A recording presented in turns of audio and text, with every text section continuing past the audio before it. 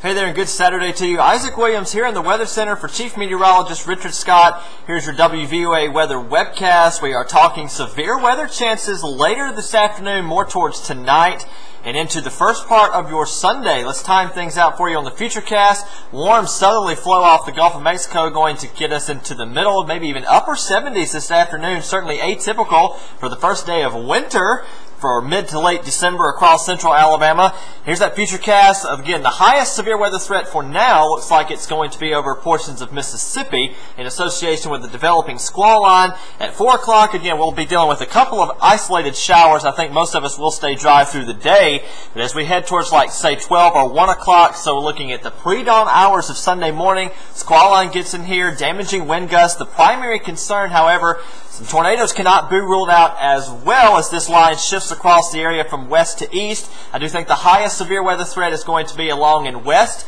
of Interstate 65. As storms move east of Interstate 65, I think the dynamic support begins to pull out towards the northeast. And again, storms should begin a weakening trend, but I want to emphasize that the entire area is under a severe weather risk tomorrow night from about 9 p.m. in the west through at least around 6 a.m. in the east. And you can see by 4 o'clock just a couple lingering showers over the eastern sections of the area. And hey, by Monday, we should finally get back into some nice sunshine, some cooler weather after this inclement weather that we're going to be dealing with tonight and into the first part of tomorrow. Here's that 7-day planning forecast. After Sunday, we get some sunshine back in here. Nice Christmas day, 53 degrees for the afternoon high temperature after a morning low in the upper 20s.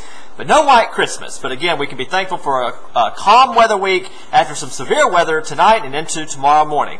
As we look at the forecast, be sure to keep it right here on WVOATV.com. We'll keep you updated online, Twitter, Facebook, again on our weather blog as well. And should any county in our viewing area go under a tornado warning, we will go on and stay on the air, give you wall-to-wall coverage until the tornado warning expires.